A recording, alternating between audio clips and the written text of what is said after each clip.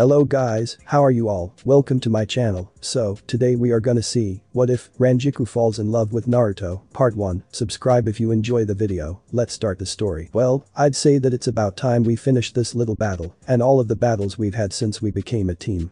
Shouted Sasuke. But this wasn't Sasuke that was loved by the civilians of Konohagakure or by nearly all of the girls of his age group. No, that Sasuke was long gone, and was replaced by something that one would say only existed in nightmares. Gon was the mysterious, secluded boy that several of the young Kunoichi fawned over. In his place was a gray-skinned monstrosity with ash-colored hair and wings shaped like giant hands with small fingers jutting out all over them. The sclera of his eyes were jet black, with the Sharingan still visible, as the cornea. In the middle of his nose was a black shuriken-shaped mark, and his lips looked as if they were wearing black lipstick, with enlarged teeth that looked like fangs jutting out. If the Uchiha's appearance wasn't unsettling enough, then his opponent was more capable of frightening any regular passerby. Standing several feet across from the winged Avenger was a boy wearing an orange jumpsuit that was torn and scratched in several places. The most noticeable damaged area was the hole that was in front of and behind his right shoulder, giving it the appearance that someone's fist had punched through him. The boy's face had a pair of 3 jagged whisker-like marks that looked as if they were carved into each of his cheeks.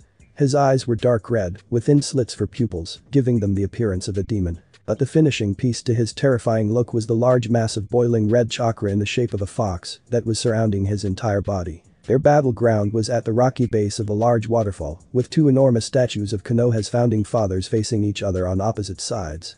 To the right of the waterfall was the Shodaime Hokage, Hashirama Senju. Facing directly in front of the Senju monument was the first original leader of the Uchiha clan, Madara Uchiha. This specific area was named the Valley of the End due to the notorious battle between the 2 founding fathers, which forever altered the landscape. In remembrance, the people of Konoha carved enormous statues of the combatants on the opposite sides of the large waterfall, symbolizing the undying conflict that lasted between them. But the most ironic part of the current area was that another battle of similar epic proportions was taking place. On Madara's side stood Sasuke Uchiha, the top rookie of his graduating ninja academy class, who was attempting to defect from Konoha in order to train under Orochimaru, the traitorous Snake Sannin. On Hashirama's side was Naruto Uzumaki, the of the Kyuubi no Kitsune, and the dead last amongst his peers. His reason for being here? He was part of the team charged with the task of subduing Sasuke and bringing him back to Konoha. Unfortunately, the escort that was responsible for bringing Sasuke to Otakagure were Orochimaru's personal guard, 5 dangerous Odonin that were highly proficient at using the traitorous Sannin's curse mark. The retrieval team was forced to combat these ninja with each member fighting 1 Odonin by themselves. This resulted in Naruto ending up as the only one left to pursue the rogue Sasuke. Naruto had chased after the renegade until he finally caught up to him at the monument, hoping that he could try to reason with his wayward teammate. To the young blonde's dismay, however, Sasuke was dead set on defecting from Konoha and was willing to kill anyone that stood in his way. That part had really hurt Naruto, as he somewhat saw Sasuke as an annoying prick of a friend. After Sasuke had tried to kill him twice, he was forced to use the Kyuubi's chakra and take action against the Uchiha. This gave the young Uzumaki a much-needed edge against Sasuke, who couldn't land a single strike against the Kyuubi-powered genin. Not one to be outdone by anyone, Sasuke activated the second state of his Heaven Curse mark, which evened the playing field for the Uchiha. Now, after a long and fierce battle, both combatants were on their last legs and had enough strength for one final attack. But the last attack meant something different to each combatant. For Naruto, it was his last chance to bring Sasuke back and fulfill his promise to Sakura. For Sasuke, it was his one chance to finally break free from the very village that had been holding him back and finally obtain vengeance against Itachi. This will end it, thought the 2 ninjas as they prepared their final attacks. Sasuke thrust his left palm towards the ground and began to channel lightning chakra, producing condensed bluish-white sparks. But then, Sasuke began to channel the curse mark's chakra into the attack, causing the sparks to change to a menacing black color, and the chirping sound that usually accompanied them was replaced with a sound similar to flapping wings. Meanwhile, Naruto was trying his best to form a Rasengan, but was having some difficulty. His left arm had become numb from the extended use of the Kyuubi's chakra, and he needed 2 hands to perform it correctly. Despite this, Naruto concentrated on forming a Rasengan in his right hand. Surprisingly, he felt the chakra starting to condense, not knowing that the demon fox's influence was responsible for this, as well as the chakra orb's size and color. The chakra condensed even further into a spiraling purple sphere that was surrounded by a layer of red demonic chakra.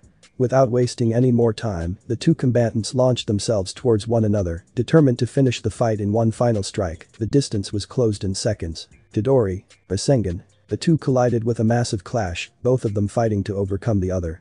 The two different types of chakra caused a massive reaction, which expanded until the two shinobi were engulfed by it and made the downpouring water from the waterfall split. Not a second later, the sphere emitted a blinding light unlike any that has been witnessed before. One of Kakashi. Kakashi was at a loss for words at the sight that he saw afar. He had hoped that he could get to his students in time, before either of them killed one another. But, it was obvious that he was too late. As he continued towards his students, he thought back to when his genin team had just started out. He thought about everything that they had gone through, trying to figure out where things went wrong. Sure, he could have done a few things differently, and he could have tried to spend equal amounts of time with each of his students, but things just got too complicated. After everything that happened from the team's first high-ranked mission to the exams, Sasuke's situation needed the most attention. After all, how else would he have been able to survive against Gaara? I just hope that I can get there in time to at least keep the damage to a minimum, thought Kakashi as he and Pakin doubled their pace. Within the sphere, both Naruto and Sasuke fought with all their might to come out on top. The two of them were reaching their limits, the strength in their attacks being drastically reduced to their own natural chakra, and they both knew that they needed to end the battle quickly. At the same time, the boys forced their attacks towards different directions. Naruto's Rasengan went upwards, while Sasuke's Chidori traveled downwards. The lightning style plunged through Naruto's chest, stabbing through the center and out the other side. Naruto felt the traitors rip into his body, as well as the blood rushing towards his mouth, but somehow managed to keep the Rasengan albeit being drastically weakened. Desperation finally taking full effect for the blonde, Naruto thrust his hand towards the head, connecting with the area around Sasuke's left eye. Despite the excruciating pain they were both in, the two genin struggled with all their might until the searing light was too much, causing them to break their concentration.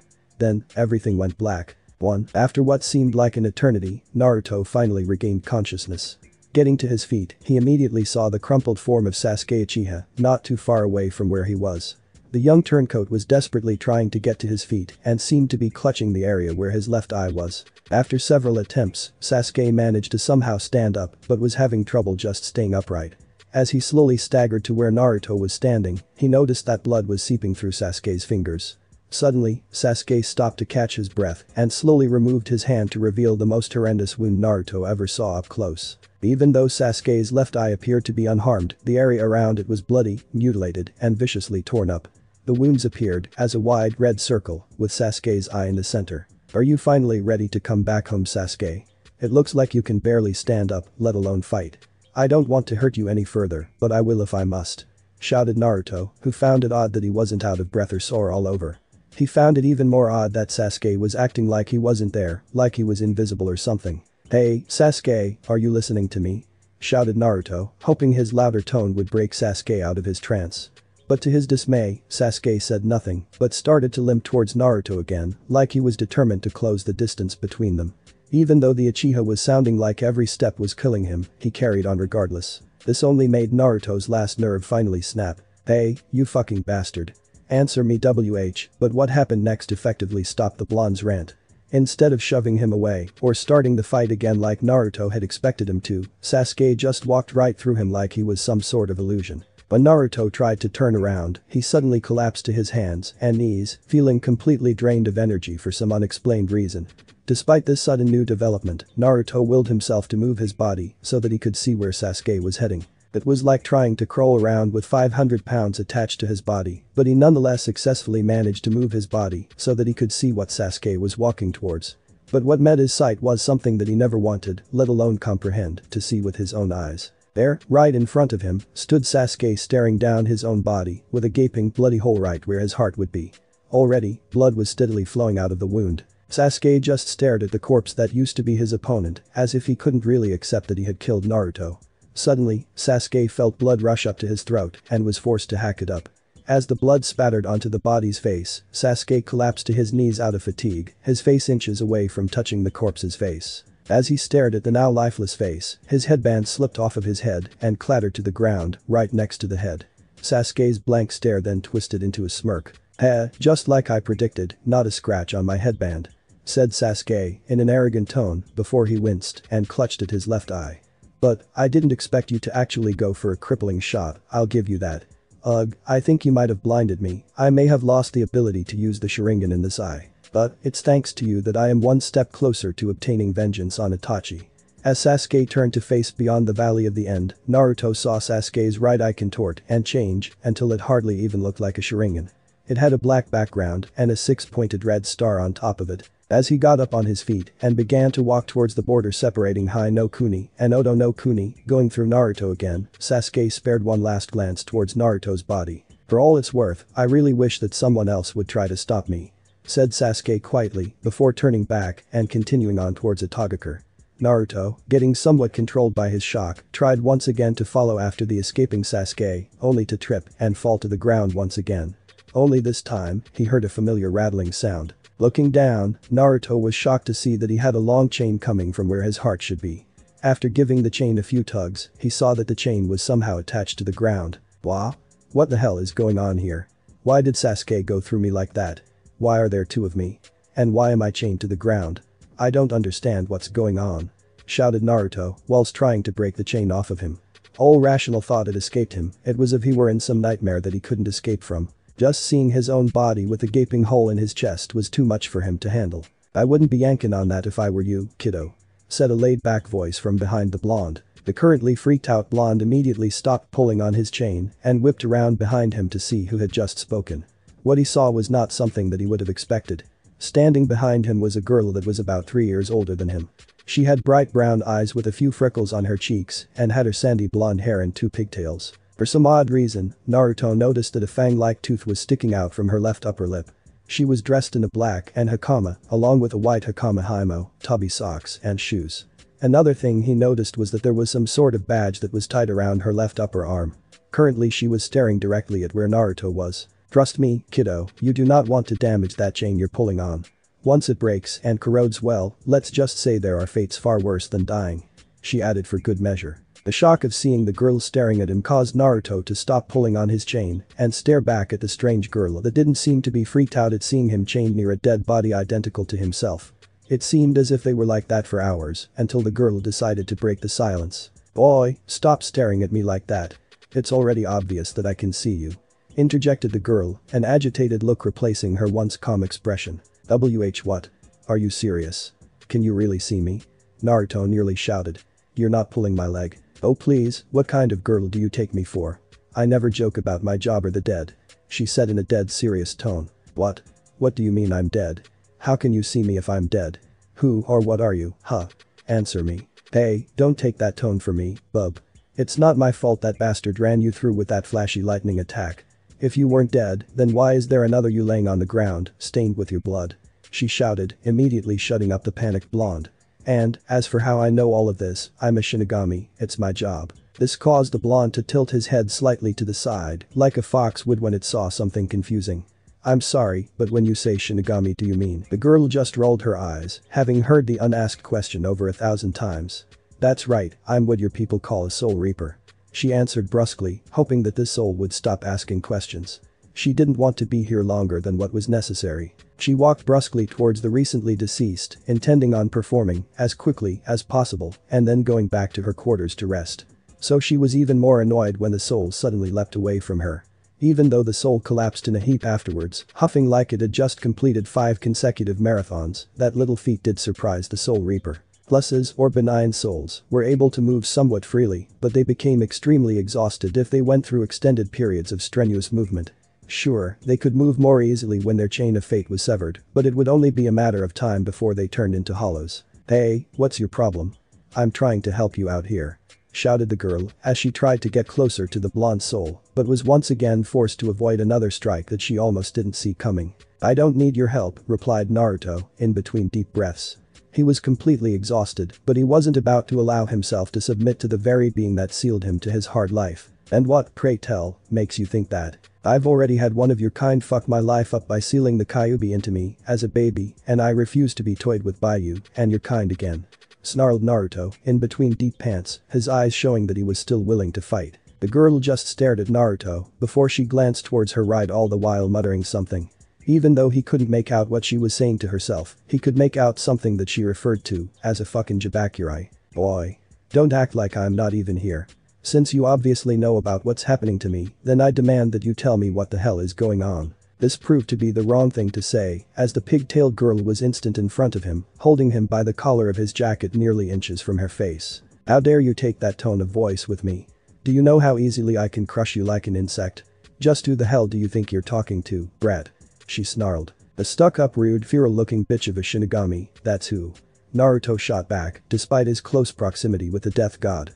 Just then, he heard a loud metallic snap, followed by something similar to someone trying to chew metal. Looking down, Naruto saw that the chain was no longer attached to the ground and that the individual links furthest from his heart had sprouted mouths and were eating and chewing into themselves. Ah.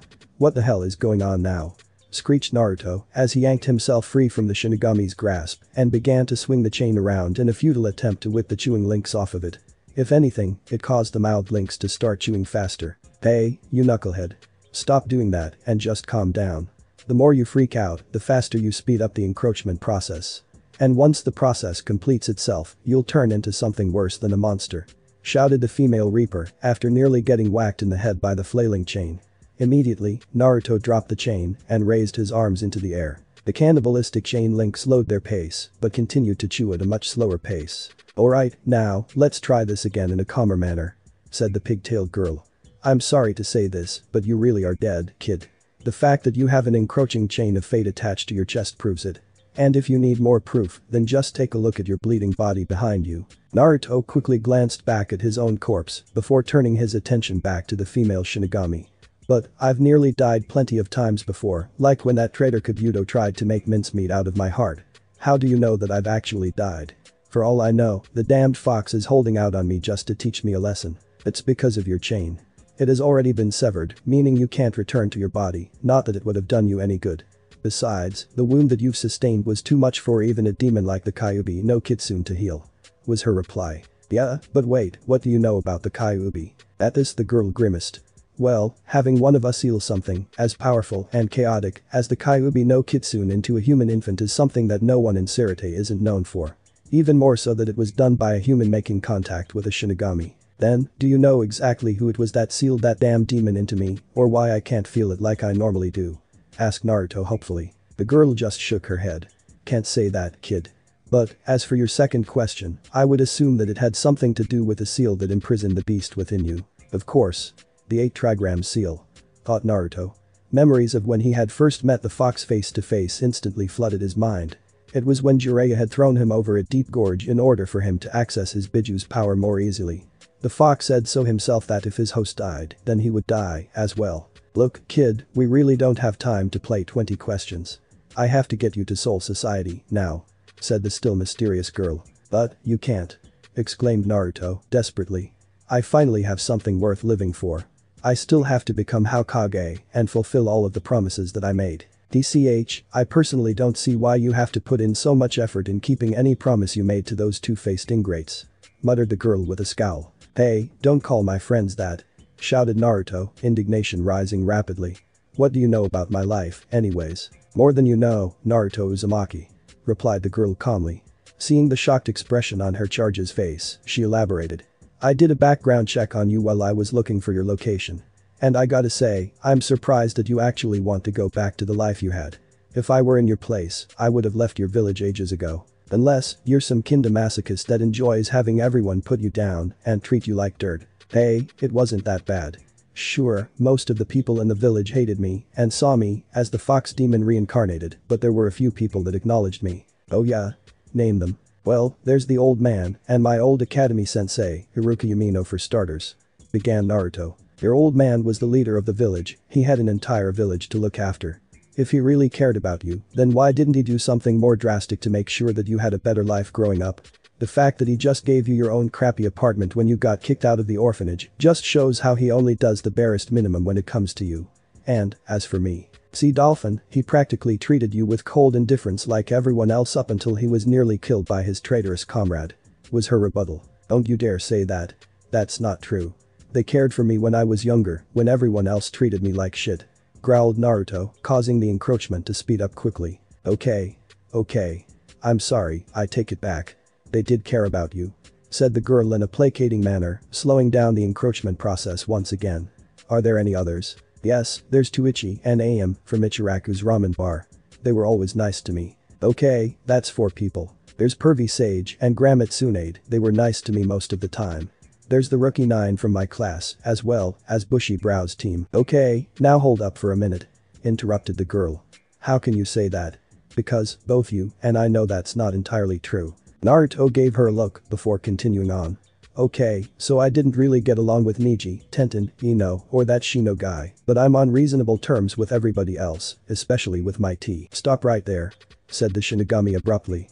I've seen several cases of delusion, but yours, kid, is by far the worst I've ever seen. And what's that supposed to mean? Hinata has always been nice and friendly to me. Sure, she always acted weird whenever she was around me, but she never once insulted me. And even though Bushy Brows is a bit hard to understand, he's still a nice guy. Right, so that leaves you with a testosterone drunk jerk who constantly insults and put you down so that he could think that he was the alpha male, a violent food addicted fatso that saw as an annoying pest and lazy know-it-all that always spoke to you as if you were a mindless idiot. Okay, now you're just over exaggerating things. Shikamaru, Kiba and Choji may have acted like that on a few occasions, but they always hung out with me during my time in the academy. They were my friends. Really? How many times did they invite you to hang out with them after the academy was let out? Did they ever invite you over to their houses? Did they ever take the time to get to know you personally? Naruto tried to come up with some sort of rebuttal, but nothing came to him. As he thought back to when he was still attending the academy, he reluctantly realized that the girl was right. The only time that they actually hung out was whenever they were in class. After that, they hardly hung out with each other. Whenever he saw them with their parents, they would ignore him, like he wasn't even there. And when they tried to go up to them just to say hello, their parents would always shoot hateful glares at him or tell him to get lost. Well, they still hung out with me. And just because they don't meet up to your standards doesn't mean that they aren't good enough to be anyone else's friends, let alone mine. Argued Naruto. Fine. Who am I to say who your friends should be? Besides, with all things considered, they were way better than your so-called teammates and sensei were. Hey. Don't you start insulting my. Don't finish that sentence. What you had was anything but a team. In fact, if you were to look up a team in the antonyms section of a thesaurus, your team would be listed. What the hell are you talking about now? My team was one of the best Konohagakure had to offer. Exclaimed Naruto. The Shinigami just scoffed in disbelief. TCH, if that was your village's best, then I fear for your village's future. What was that?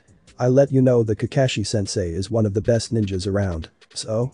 Just because he's a good shinobi doesn't automatically mean that he's a good teacher. Besides, in all of your time with your team, he's done a piss-poor job of teaching you. That's not true. He was a great teacher. Said Naruto, defensively. Oh really? Name one time that he personally taught or trained you. Well, he taught me the tree walking exercise and team tactics started with Naruto. Yeah, that's all good and all, but did he ever take any time to personally teach you or even offer you any personal pointers? Or what about the Chunin exams? Did he even try to help you prepare for your match? And when you had important information about Uchiha's opponent during the exam, did he even bother to take you seriously? That question had hit Naruto hard. That particular moment was a bitter pill to swallow. The fact that Kakashi had just traded him off to an instructor that had a grudge against him with only chakra control exercises to work on still made him resentful of his instructor. How were chakra control exercises going to help him against Niji Hyuga, who was the top rookie out of his graduating class? Even though it all worked out for him in the end, it still hurt that Kakashi preferred to train Sasuke over him. Add the fact that he never once took him seriously about the whole Gaara incident just added salt to the wound. And don't even get me started on that prick, Sasuke. Said to the Shinigami, as if she were reading the ex-shinobi's mind. What your village and nearly all of the women in your old village saw in him, I'll never know. If you ask me, you should have focused on killing that traitor instead of trying to drag his ass back to your village. Hey, Sasuke was one of the few people that I could relate to. He was like the brother I never had. This elicited an incredulous laugh from the Reaper. Your brother? Your so-called brother spent most of his time belittling you to fuel his own arrogance. He had the entire village eating out of the palm of his hands and he never once showed any gratitude towards them. Not to mention that he stabbed the entire village in the back just so that he could learn a few high-power techniques from a traitor. And, here's the icing on the cake, he attempted to kill you multiple times until he finally succeeded. Kami, I know a person's first love is special and makes someone act stupid, but this is. I am not gay. Interrupted Naruto. Really? So, then how do you explain your first kiss during? That was not intentional. That was an accident and nothing more. Exclaimed Naruto, angrily. I was only staring him down when some bastard knocked me off balance and I fell on him. I would have clobbered that jerk who caused that nightmare to happen if I had the chance. Okay, I didn't mean it like that. But if Sasuke isn't your lover, then why are you giving him so much leeway, especially when he was the one that took your life? Especially since he has never respected you as a comrade since the very first day you started working with your team. Again, Naruto was at a loss for words. Sasuke was never pleasant to be around. No matter how hard he tried and trained, Sasuke always seemed to outdo him. And every time he did, the bloody Uchiha seemed to take delight in rubbing it in his face. He always envied how everyone automatically seemed to respect and accept Sasuke and secretly wished that he could just switch lives with him. That was why he tried desperately to improve himself so that he would no longer be in Sasuke's shadow. Yet, whenever he did manage to surpass Sasuke in some area, the Uchiha became hell-bent to beat him down again or try to one-up him. And last but not least, there's that shallow, self-centered pinky-haired howler monkey of a bitch," said the Shinigami. "No. Don't you dare say that about Sakura. Why shouldn't I? She never said anything pleasant about you, so why should I say anything nice about her? But more importantly, why did you put up with the abuse for so long? What are you? She never treated me badly," denied Naruto defensively. "Is that so? Then what you're saying is that all of those times that she hit you for being nice to her, criticizing her oh so precious Sasuke-kun, or for any other reason she found justifiable is a way of expressing her affections to you? Wow. I'm so sorry, I had no idea," replied the girl, sarcasm practically oozing from her voice. Shut up. She wasn't like that at all," shouted Naruto, a waver easily detected in his voice. "Oh, for the love of what the hell's the matter with you? Why are you so defensive with this girl when she never once gave you the time of day?" snarked the Shinigami, her patience with the blonde nearing its limit. "Criminy, just how ignorant are you? What the hell are you talking about? I'm not ignorant," shouted Naruto. "If you thought that you had a chance with that shallow pink-haired flat-chested bitch, then you clearly are ignorant. The fact that you're still crushing on that selfish brat just shows how much you're lost in your own world. No matter how nice you were to her, and no matter how many times you've asked her out, she still preferred to be shot down by that Uchiha traitor. That right there should have been enough proof for you to realize that the girl was a lost cause. You take that back. You don't know Sakura-chan like I do. I know that she hardly ever contributes to the team when you're out on the mission and still criticizes you for every little thing that you do.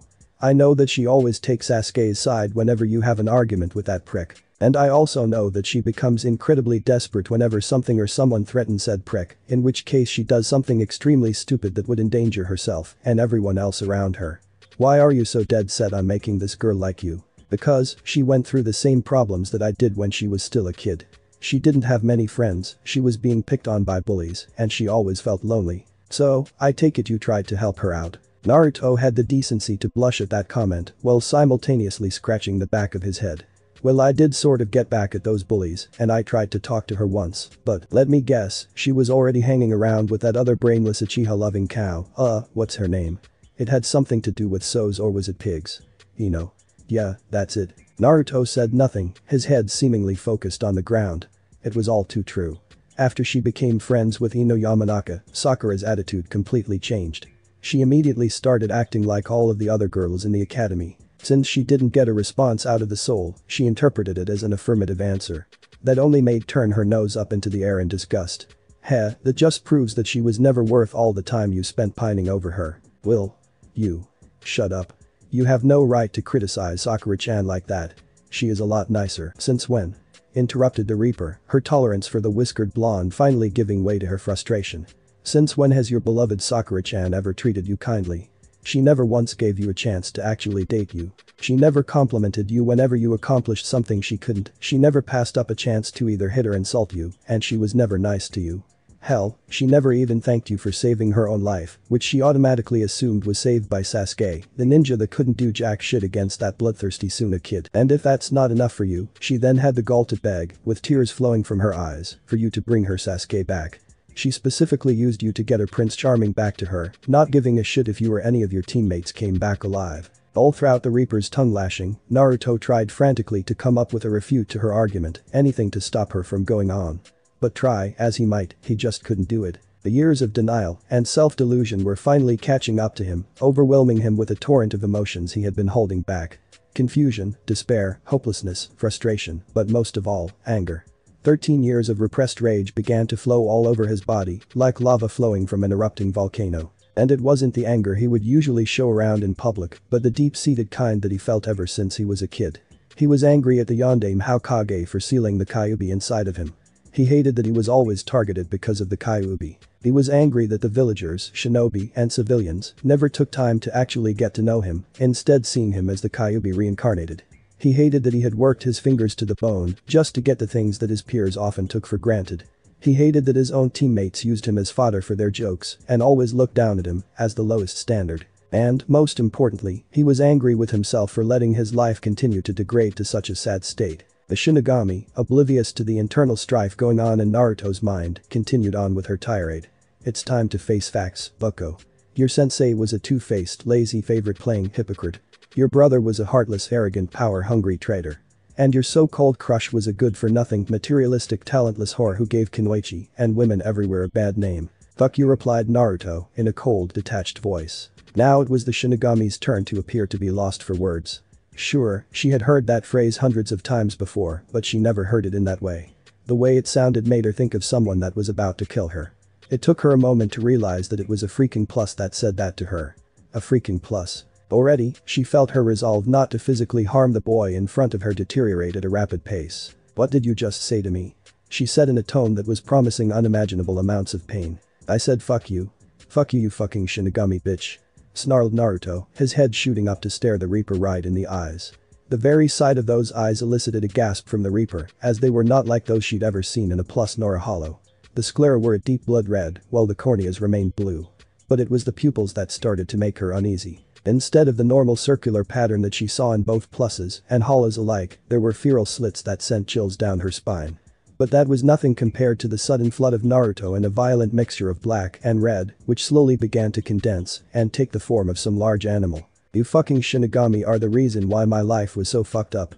Your kind were the ones that sealed the Kyuubi into me, cursing me to a life of being the entire village's scapegoat. Your kind caused me to experience perpetual prejudice and discrimination for something I had no control over. I had to work non-stop to try and salvage the mangled life that I was given, constantly fighting tooth and nail just to be accepted amongst my peers like a normal person. And now, when I've finally made some leeway into improving my life, you criticize the fuck out of it and tell me that I have to leave it behind. Well, fuck you. Fuck the whole lot of you Shinigami bastards. I know that my life was harsh. I know that it should have been better, but it was the only life that I had, damn it. Hollered Naruto, as the condensed on itself even further, until the Shinigami saw that it resembled a large fox, with huge sharp teeth, and 9 long tails that were thrashing around, as if they had a mind of their own. The sight was so terrifying that the young Shinigami almost didn't notice the soul's chain began to encroach like a school piranhas going on a feeding frenzy on an obese cow. Any second now, the chain would be completely corroded, and the boy would turn into a hollow. And judging by the amount of the soul was generating, she really didn't want to fight it when it became a hollow. That, and she would get in a lot of trouble with her superiors for provoking a plus into corrupting itself. Okay, I'm sorry. I'm sorry for being so blunt. I've had a really bad day, and I wasn't in the mood to go on this mission. I didn't mean to upset you, but I was just trying to help you pass on. She said, desperate to calm the young boy down. Pass on? Pass on? Why the fuck would I want to pass on? I want my old life back. But I can't do that. It's already too late. Don't give me that shit. Your kind conceal giant, malevolent demons that can change the world's landscapes into human beings, and you're telling me that you can't do something as simple as extending a human's life. I can't do that. Your chain of fate has already been severed, the soul can't be returned to the body. You have to let me perform on you so you can go to the Soul Society. Soul Society? Is that what you lot call oblivion? Give me one good reason why I should even think about allowing you to take me to that fucking place. At this point, only about a third of the chain remained. Because if you remain here, you will become a hollow, a monster that feeds on the souls of the living. Once that chain is gone, you will be cursed to an existence of despair, pain, and endless hunger. And considering all that you went through when you were alive, I doubt that you would want to suffer for the rest of eternity. Exclaimed the Shinigami. That tidbit of information was enough for Naruto to subdue his rage as he collapsed to the ground, the exhaustion finally catching up to him. The overbearing started receding until there was nothing left, leaving the plus hunched over on his hands and knees, his face looking at the ground beneath him, and the chain of fate slowly encroaching towards the center of the boy's chest. Seeing that she had little time to accomplish her mission, the Shinigami approached the deceased youth once she determined that he would not attack her. But when she got the boy, she noticed his body was trembling, and there were small damp spots on the ground right underneath where his eyes would be. Then she heard the barely contained sobs. Well, what are you waiting for? Just hurry up and get it over with. If I'm going to be sent to this old society, purgatory, or hell, just do it and spare me the suspense. Choked Naruto. Feeling a new wave of pity for the young deceased, the Reaper gently cupped Naruto's chin, her hand, and slowly brought his face, which had tears dripping down his cheeks, up to hers. It was then, Naruto saw the female Shinigami's face. It wasn't emotionless or vindictive like he read in the old history books, it was gentle and sympathetic, which made it even more confusing considering how the girl had acted earlier on. "I never said that you were going to hell," she said, softly. "The Soul Society isn't as bad as you think it is. It's actually very similar to your village. You'll be able to live in peace, with no one judging you for something that you didn't do. It'll be like getting a second chance to live a good life." "But, I'm scared," said Naruto in barely a whisper. "I'm scared to see what's on the other side. I'm scared that things will be just the same as when I was alive." The Shinigami gave a gentle smile. "It's alright to be afraid. Everyone's afraid when it's their time to go. I know that it's hard to let go, but you'll only be hurting yourself and everyone else if you stay here." Naruto became silent once again, this time remembering all of the people that he did care about and knew truly cared about him, as well. He didn't want to leave them all behind, but he didn't want to stay and potentially hurt them. But there was still one nagging thought that kept on bothering him. "Will it hurt at all?" asked Naruto, quietly. This got a small chuckle from her. "Not at all. It's completely painless, so long as you haven't committed any crimes or sins against nature. And before you ask, that excludes you from keeping the Kyuubi at bay." With that, she withdrew her katana from the scabbard, causing the blonde boy to flinch. "Don't worry, I'm not going to hurt you," she said reassuringly, before she switched her blade into a reverse grip. "Wait. Before you send me away, can you at least tell me your name?" asked Naruto. The Reaper was momentarily surprised by the question, very few souls asked for her name. Perhaps, this particular soul wasn't completely annoying. She quickly regained her composure and allowed a smirk to form on her face. "Hiyori. My name is Hiyori Surigaki, lieutenant of the 12th Division," she said in a calm tone. "You know, it's customary for a guy to give a girl his name once she gives you hers." Naruto just had to smile. "It's Naruto Uzumaki, monkey brat," he said, with a smirk of his own. It appeared that his old personality began to resurface. "You're so lucky that I need to get you to the Soul Society," she said, a tick visible on her forehead. She then gently jabbed Naruto in the forehead with the pommel of her sword, leaving behind an approved kanji. Immediately, Naruto felt an overwhelming calming sensation wash over him as his entire body began to glow with bright blue-white light. Subsequently, Naruto slowly began to sink into the ground, leaving behind a black butterfly that fluttered off to the sky. Seeing that her task was gone, Hiyori withdrew a cell phone from her pocket and hit a button in order to contact her superiors. "Yo, it's Surigaki. Yeah, the plus has been taken care of," she said. "No, I had gotten to him before any hollows could get to him. And it was a good thing too, this particular one was able to be used without even knowing it. Hell, it was even able to take a visible form. What did it look like? I don't know, it kinda looked like some kind of wolf with multiple tails. No, wait, it was a fox. Yeah, it was a fox. But it had 9 tails instead of 1. Look, can you just open the gate so I can get home? If you're so interested in this plus, you can read my report." Mere moments after she cut the connection, a large sliding door materialized out of thin air. The door then opened, revealing a blinding white light, yet this did not impede Hiyori from entering through it before it finally phased out of existence. All that was left was the bleeding body of what used to be one Naruto Uzumaki. Suddenly, it started to rain with increasing intensity, as if Mother Nature was crying for the 2 young shinobi that had lost their innocence. The scene remained as so for nearly 5 minutes before Kakashi and his Pakin arrived. Kakashi just stood there, shocked stiff at what he was seeing. He tried to convince himself that the rain was making him see things, but knew that was just wishful thinking on his part. As he slowly approached the body, Pakin trotted over to the headband that was laying on the ground. "It's Sasuke's," the dog said after giving it a few sniffs. "His scent is being washed away by the rain. I can't track him anymore." Kakashi remained silent the entire time, just staring at what used to be his hyperactive student, the dead last of the academy, the legacy of the Yondaime Hokage.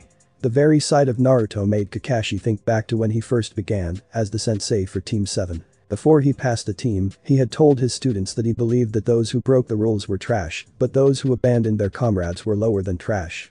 But upon retrospect, he realized that he didn't really follow his own teachings. He was lazy when it came to training his students, thinking that he was actually giving them their own space to hone their own skills. And whenever he did take an interest in training with them, he only taught his students teamwork exercises, but never really bothered to stop them whenever they fell apart. To make matters worse, he would constantly spend extra time helping Sasuke after their usual team meetings, but didn't extend the same courtesy to Naruto or Sakura. Heck, he even opted to train Sasuke for the exams over Naruto and just passed him off to another so that he wouldn't have to worry about it. It spoke volumes as to how he had failed as an instructor, and Naruto paid the ultimate price for his lack of actions. "Kakashi, what are you going to do?" asked Pakin as he watched his summoner carefully pick up the body of Naruto into his arms before he went to retrieve the discarded headband. "Let's head back home, Pakin, and report this to the Hokage," he replied solemnly. "But what about Sasuke? Are you sure I'm sure, Pakin," interrupted Kakashi a bit more sternly than he intended. "Sasuke's already crossed the border and the rain is washing away his scent. It'll make tracking and finding him nearly impossible, right?" was all that the small had to say before he and Kakashi leapt off towards Konoha. He knew what was going through Kakashi's mind but decided to just follow his master back home. Not a minute later, something slowly emerged from the ground. At first glance it looked like a plant that was similar to a Venus flytrap. Except, the plant was wearing a black cloak with red clouds, had a head with green hair, as well as arms and legs. But the most noticeable feature of the humanoid plant man was the face. Its head was of two colors meeting at the center of the face. The right side was a dark black, while the left side was white. The odd thing was that only the white side seemed human-like, as half of a mouth and the bright yellow eye was visible. The black side, on the other hand, looked as if it were devoid of any human characteristics, with the exception of a beady yellow eye that showed no cornea or sclera. "That fucking prick. Looks like you can always trust the runt of the Uchiha clan to screw things up," said a voice that seemed to have originated from the black half. "Indeed," said a different, more calmer, softer voice that seemed to have come from the left side. "The leader will want to hear of this immediately." The medical staff was all abuzz when the members of the Uchiha retrieval team were brought back. Whilst Shikamaru and Kiba's injuries weren't serious, Neji and Choji needed immediate attention. The Akamichi heir's body was dangerously atrophied and was suffering the side effects of using his clan's special brand of soldier rations pellets, the three-colored pills. Neji, on the other hand, had multiple stab wounds, as well as two gaping holes that were caused by his opponent's high-powered arrows. Even though the hospital had Tsunade and Shizune medical expertise to help them, the severity of the wounds still kept them busy. Kiba and his partner, Akamaru, weren't in life-threatening danger, but they were going to be out of commission for a while. Surprisingly, Shikamaru had only a few scraps and bruises, a broken finger, and mild chakra exhaustion to show for his part in the mission, and was thus treated fairly quickly. Rock Lee, a newly healed ninja that had volunteered his services to the team, was just suffering from some pulled muscles and exhaustion. Currently, the young Nara was sitting in the corridor that branched off to the two operating rooms that Neji and Choji were currently occupying. Across from him was Temari, one of the three shinobi from Sunagakure that answered the Hokage's request for backup. It was thanks to her team that Kiba, Lee, and himself managed to make it back without receiving any more grievous injuries. But that wasn't what troubled Shikamaru. From the moment he reached the hospital, his mind had been replaying everything that went wrong on the mission. He had known that it was going to be troublesome, but he had never expected this much trouble. The ninja that had escorted Sasuke to Itagakure were something else, almost like something out of a horror movie. Every time one of his comrades stayed to fight a Odo-nin so that the team could continue their pursuit, he couldn't stop himself from thinking that he had sent one of his friends to their death. After Choji and Neji had stayed behind and they had managed to successfully get Sasuke away from his escort team, he briefly thought they had a sliver of a chance at succeeding. But it all went downhill when Kiba and Akamaru got caught in the explosion from the explosive note that they had planted to cover their escape. They weren't hurt by the explosion, but the shock wave had thrown them and the lipstick-wearing Odo-nin over the ravine. Subsequently, another Odo-nin came out of nowhere and had reacquired Sasuke before running back towards the borderline. Realizing that Naruto's abilities were more adept for combat, he acted as a diversion so that Naruto could continue on. The battle from then on was by no means a walk in the park for him. The Kunoichi was just as fierce and bloodthirsty as were all the rest of the Odo-nin that he had encountered. Yet whereas her teammate specialized in brute strength and heavy hitting, she relied on strategy as well as a trio of blind ogre-like monsters to fight. The fight had forced him to use every trick that he knew, but it still wasn't enough to fully incapacitate her. But when it looked as if he was going to die, that troublesome fan-wielding Kunoichi came out of nowhere and literally blew the enemy away with ease. It wasn't that he was ungrateful for Temari's help, but her fashion of dealing with her opponent strongly reminded her of his mother. "Hey, Pineapple Head, stop brooding over what happened out on the field." And apparently, she had the same mind-reading powers as well. "What was that?" asked Shikamaru. "I said, stop wasting time brooding over what happened during the mission," Temari repeated. "From what I heard, you and your friends were way over your heads." Right from the very start. Agreed Shikamaru. I knew all along that we were going against ninjas that were on a whole different level than all of us. And yet, I still sent my comrades, guys that I knew, as a little kid, to fight enemies that I knew they had no chance of defeating. They were living people, each with their own personalities, hopes and dreams, and I treated them like pawns in a shogi game. Well, that's one way of putting it. But, like it or not, that's what leaders sometimes have to do. Caring about the welfare of your team is fine and all, but there are some cases where the completion of the mission takes priority over everything else. Said Tamari as she crossed her legs. Shikamaru just stood up with a HMPH and started to make his way out of the waiting room, confusing Tamari. Hey, what do you think you're doing? Going to resign as a shinobi? There's no way I can deal with all of the stress and responsibilities of this rank. Hell, I didn't even want to be in the first place. And given how badly this mission went, I doubt that I'll be able to remain for much longer. It's just too troublesome to deal with.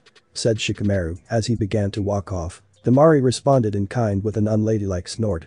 Never took you for such a crybaby. Sure, I knew that you were a quitter, but I thought that you would at least be man enough to weather it out for a while before you decide that you're not ready for the responsibilities. She said, hoping to get the young Nara to make a comeback or for his personality to revert back to when he was fighting against her during the exams. Well, I guess I'm not the person that you thought I was. Sorry to disappoint you, but that's life, it's full of disappointments.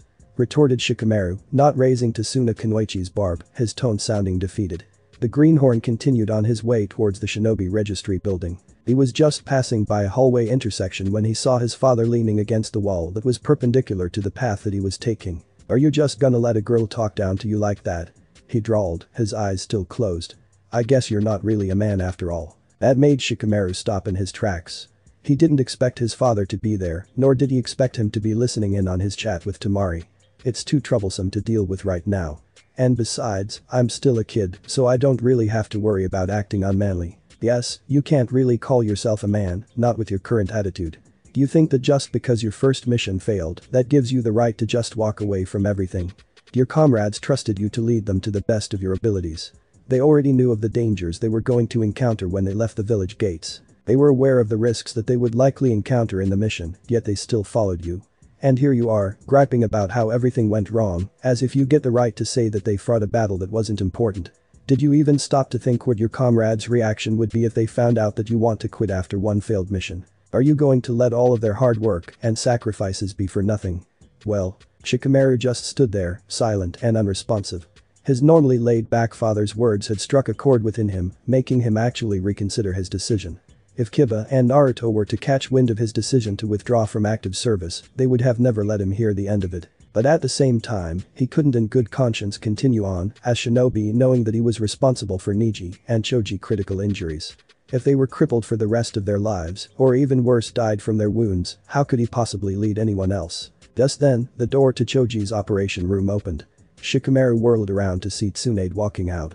As if she could sense what was going on in the young Nara's mind, she sent him a comforting smile. There's nothing to worry about anymore. Choji Akimichi is going to be alright. She said reassuringly as she took a seat on the bench. He was in critical condition, but we were able to stop the side effects of the Akimichi's 3 colored pills, thanks to the deer antlers that your clan provided, Shikaku. It's always a pleasure to help the village, whether it's out in the field or in the hospital, Lady Hokage. Replied Shikaku coolly. He then took a quick glance towards his son, whom he could see was in what was akin to shock that his best friend was really going to be alright. Judging from his earlier behavior, Shikaku could tell that Shikamaru was expecting the worst possible outcome. Suddenly, the door to the operating room where Niji was held opened, and out walked Shizune. She was panting slightly, and the lights showed that she had sweat collecting on her brow, but she looked triumphant nonetheless. Niji Hyuga's operation is a success. The fatal injuries have been treated, and he is no longer in critical condition. But he'll need to be out of active duty in order to properly heal. Shikamaru just stood there, silently taking in all of the status reports of the heavily injured members of his squad. From what he had seen when he got back to the hospital, Choji and Niji's injuries were fatal and that their deaths were imminent. Yet, by some miracle, they managed to survive. Shikamaru tried to remain optimistic that everything was going to turn out alright, yet there was still one lingering dreadful outcome that constantly pestered him to no end. Is there any word of Naruto? Asked Tsunade, masking her worry with the calm facade that she used in public. Shizune was about to answer her mentor when one of the medic nins that were sent to retrieve fallen shinobi approached the group. Lady Hokage, he said, immediately gaining the attention of everybody present. Jonin Kakashi Haddock has just returned. He brought back the body of Genin Naruto Uzumaki. He continued solemnly. The room became swiftly silent as everyone tried to comprehend what had been ceremoniously dropped on their laps. His body? Started Temari. Are you saying that Naruto Uzumaki is dead? Continued the medic. From what I gathered, the fatal wounds on Uzumaki are consistent with those that the Chidori are known to make. Haddock has confirmed this theory and has also stated that it was Sasuke Uchiha who performed the. No one dared to utter a single word. It was just too absurd to accept what they had just heard. It was like they had just heard that the entire world was going to blow up in the next 24 hours. Despite her shock, Shizune turned to see what her mentor's own reaction would be, knowing that the older woman had started to see the younger blonde as a surrogate son. As she gazed upon the Hokage, even though it seemed as Tsunade was calm and serious, the young medic nin could tell that the news was tearing her up inside.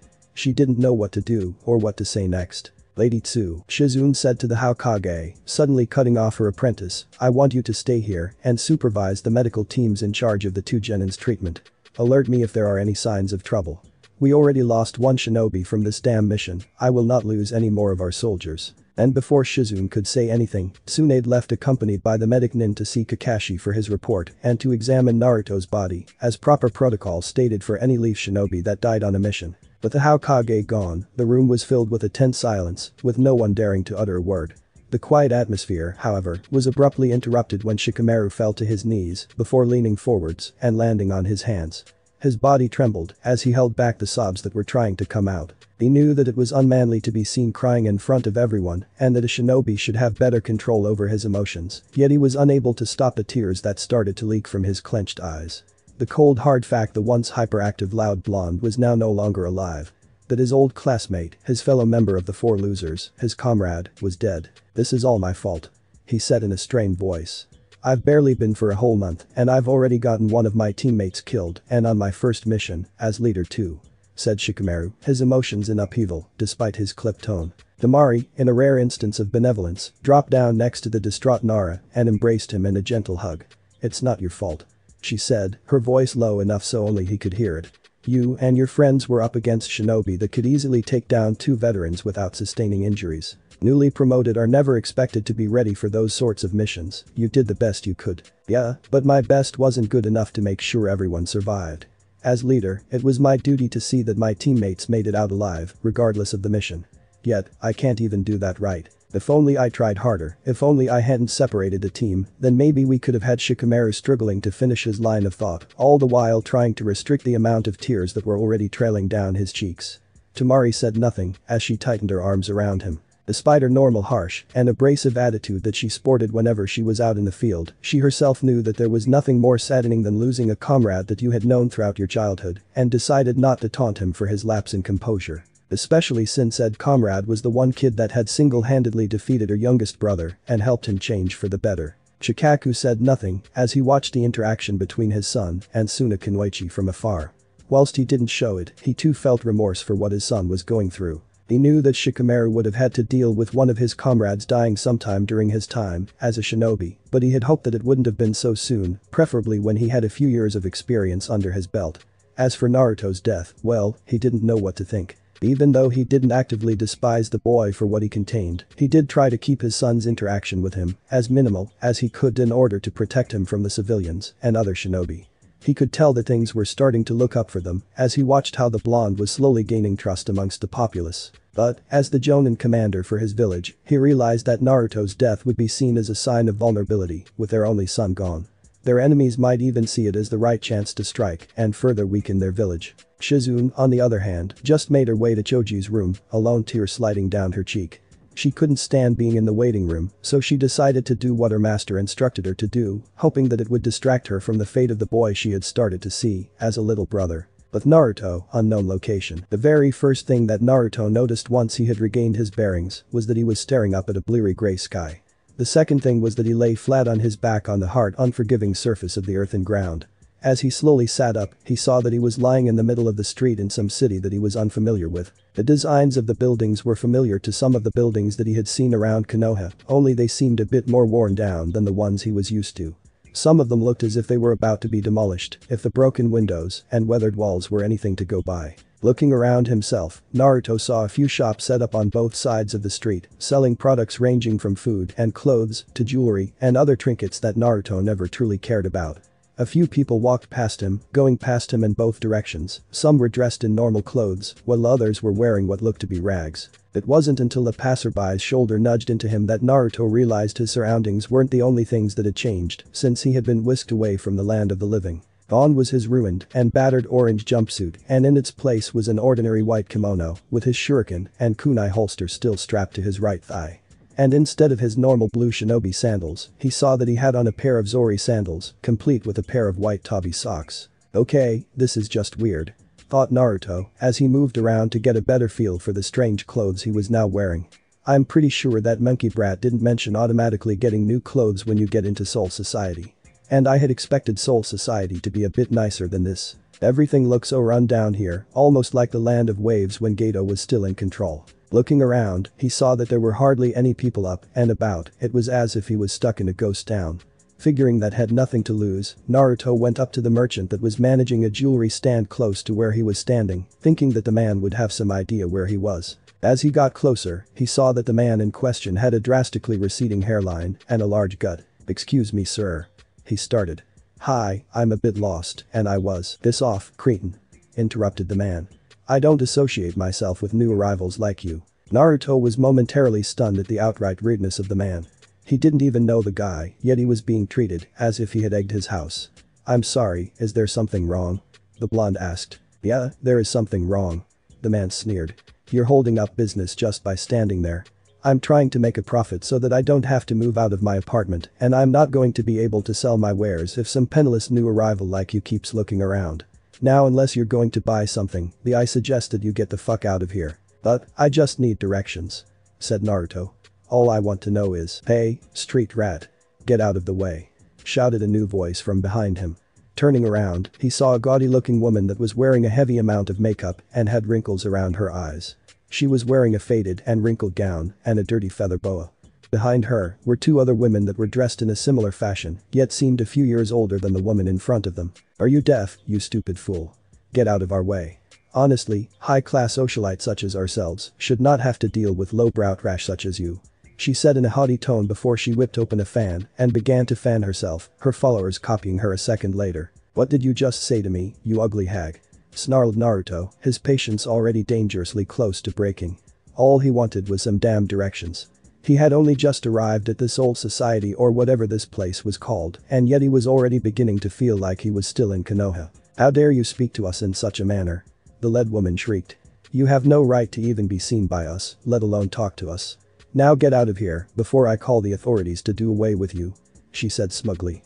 Naruto was sorely tempted to open a can of woo-pass on the pompous woman before him. Just the way she spoke to him made him want to hurt her badly. Yet, his conscience kept nagging him that doing so would just cause more problems for him in the long run. Not to mention that he was completely new to this area, and there was the off chance that the woman before him, no matter how unpleasant, actually had the power to order the authoritative figures to arrest him. So, with great reluctance, Naruto just merely walked away from the merchant and a trio of unattractive ladies, having to use every ounce of self-restraint not to attack them when he saw the smug looks they were sending him. "Yes, that's right. Go back to whatever dump you crawled out of," she said, her voice full of arrogance and self-importance. "I'll remember this, you old, wrinkly bitch," thought Naruto darkly. Already feeling distrustful towards the people's souls whatever they were, the blonde decided that he would be better off wandering aimlessly down the street, trying to find out where exactly he was by himself.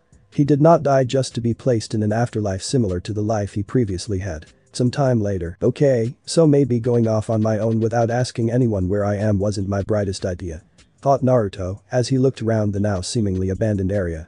He had been wandering for some time and was still oblivious as to where he was.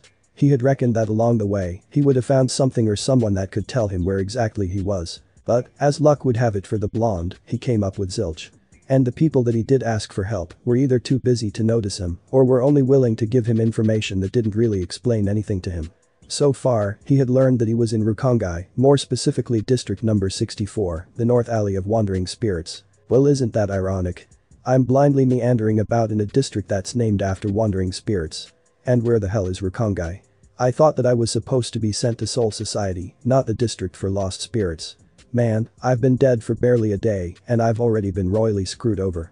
I should have known better than to trust that Shinigami bitch, monkey brat. I should have just kicked her and Naruto's inner rage was cut short when he saw something that he had seen several times before in his life and had even experienced it a couple of times himself. There in front of him was a girl that was about the same age as he was. She had strawberry blonde hair that came down to her neck. But what really got Naruto's attention was the dirty and torn clothing she was wearing. To make matters worse, it looked as if she was in serious pain, judging on how she was swaying from side to side as she moved at a snail's pace and clutching at her stomach as if it were taking every ounce of her strength to just walk. What was the final straw for Naruto was when he saw her finally collapse to the ground, yet none of the people passing by didn't even stop to see if she was alright. They just continued on their way, as if what had happened was commonplace. Without wasting a beat, Naruto rushed over to the girl laying on the ground, already fearing the worst. All thoughts of finding out where he was were put on hold as he concentrated on examining the girl for any severe injuries. After a brief search turned up nothing, Naruto carefully turned her over so that he could see the girl's face. But, as he finally got a look at her visage, he was met with a pair of pale, sky blue eyes staring back at him with almost no life to them. The dirt smudges that adorned her face hinted that she had lived in a severely impoverished state for a while. Hey, kid. Are you alright? Come on, speak to me. Asked Naruto as he gently nudged the girl, hoping that she could somehow respond to him. He had felt something akin to a pulse from her earlier, but he was still afraid that the girl's condition could worsen.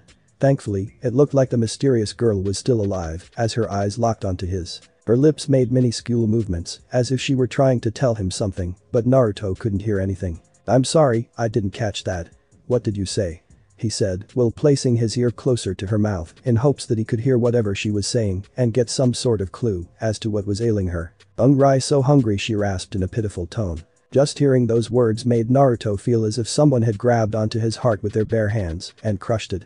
Having experienced a horrible sensation on multiple occasions whilst he was alive, Naruto knew all too well how much pain the girl was in. But that thought alone just brought up more questions. Did souls really need to eat? Were there animals that could be hunted for food? Could he even taste food? And was there any place that served ramen? No. Stay focused, damn it. You have an emergency here. Naruto mentally berated himself. Quickly regaining his senses, Naruto quickly glanced about to get a better grasp of his surroundings. He noticed that up ahead of him to his left was a large section thriving with several trees and shrubbery which he assumed was a park of some sort. Gingerly picking the girl up, Naruto quickly made his way towards the area, looking for a safe and secluded spot. Seeing an old tree that was in the corner of the shrub fence that boxed in the entire park, Naruto carefully placed the girl down and propped her against the tree. He then crouched down so that he was at eye level with her. Alright, I have gone away for a while. He said calmly. What? But, why? The girl asked, frantically, please, I didn't say that I was leaving for good. He said, placating. I'm just going out to get some food and medical supplies, alright. So I need you to stay here and wait until I come back, okay? Can you do that for me? The girl just looked up at him desperately, her eyes slowly glistening, as if she were seeing him for the last time.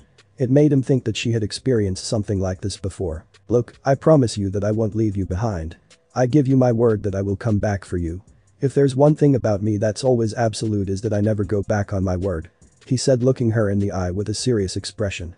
He had to hold back the flinch as he remembered how he had ended up in this place. His words had the desired result though, as the girl no longer looked as if she were about to cry. Yet, he could still see some doubt in her eyes.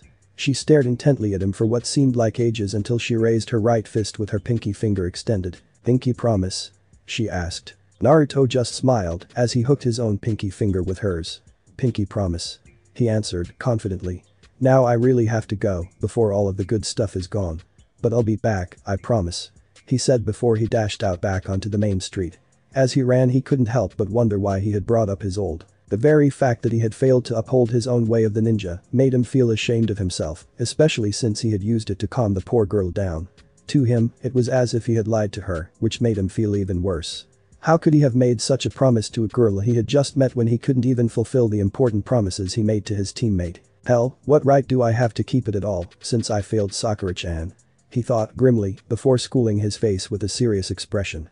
But I don't have time to mope and feel sorry for myself. I made a promise to someone that truly needs my help. I can't afford to let her down. She's been without food for far too long, I have too. At that point, Naruto felt like kicking himself for not thinking things through. In his rush to help the girl, he had forgotten that he lacked one important necessity. Money, the very thing that makes the world turn round, as Sam had put it. Naruto couldn't believe how he had forgotten something so crucial. How was he even going to get anything without any money? He knew for a fact that he didn't have a single cent on him when he passed on to Rukongai. And he was definitely sure that the mysterious girl didn't have any on her either, otherwise she wouldn't have been in her current condition. Just as Naruto was about to start mentally beating himself up for not thinking things through yet again, he suddenly realized that he was already in one of the open market sections that mainly sold food, clothes, medicine, and other necessities. Reckoning that he just didn't pay attention to where he was going, he stared longingly at the products that were so close and yet so far from him. Judging by the appearances of the vendors, the former shinobi surmised that they wouldn't be too keen towards charitable donations for children in need. But seeing as he was pressed for time and had no way of paying for what he needed, Naruto had to accept that his only other option was to steal whatever he needed. He knew that he was capable of pulling it off, but it was all a matter of timing, having the right tools available, and being able to have an effective distraction. His training had prepared him for dealing with a situation like this, and he was lucky that he still had his shuriken kunai holster with him. Now, all he needed was someone to use as a distraction and possibly to pin the blame on. Naruto darted into a nearby alley and began to look for a possible stool pigeon for him to use. Despite the fact that there were a lot more people up and about than he last recalled, he saw no one that really stood out and could draw the attention away from him properly. That is, until he saw a disturbance approaching the stands that he was targeting. His eyes widened once he had gotten a decent glance at what exactly was causing the ruckus. Oh, this is just perfect.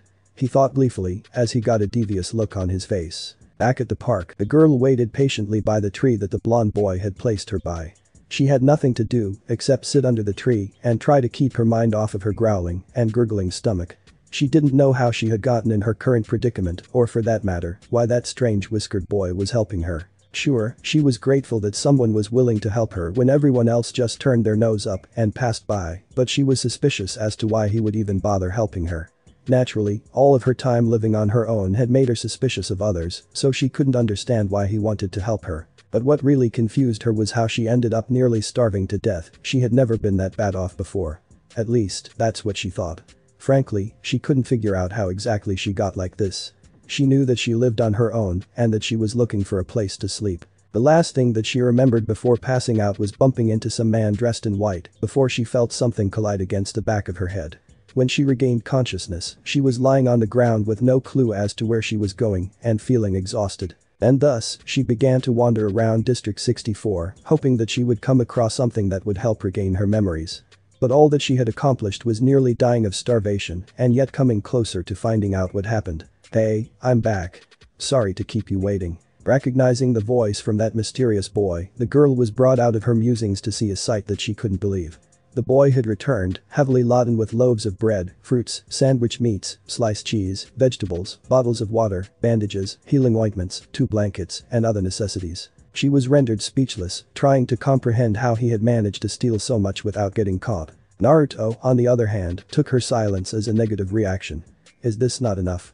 Because if you want more, I can always. What? No. That's alright. This is more than enough. The girl said before Naruto went off again. I'm just surprised that you've brought back so much, that's all. How did you manage to sneak away with all of this anyway? Naruto's eyes darted to the right as he recalled how he had pulled the hit off. Back at the open market. Let go of me. Let go of me this instant, you filthy pigs. Screeched the gaudy looking from before as she and her 2 friends were being hauled off by the 3 Shinigami that were assigned to patrol the district that day. Do you have any idea of who we are? Yeah, we do. You and friends are the main suspects for the robberies that occurred at 2 major stands. Replied the patrolling Shinigami testily. Us? Thieves? That's absolutely absurd. We would never do something so dastardly, it is completely beneath us. She shouted. Oh, really?